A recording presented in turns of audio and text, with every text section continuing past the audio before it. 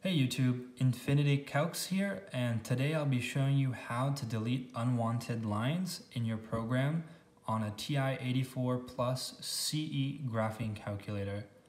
So here I have a notes program where I've entered in the area for a rectangle as well as the area of a triangle. I've accidentally written the sine function in between both of those formulas. So if I wanted to delete this sine function and also keep the remaining notes I have, what I want to do is just simply go to the top of the formula you want to save and go towards the end.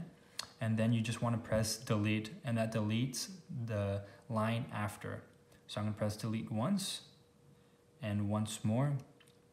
And then I can press delete once more, and then I'll get rid of the sine function. And that's how you delete unwanted lines on your TI-84 Plus CE graphing calculator.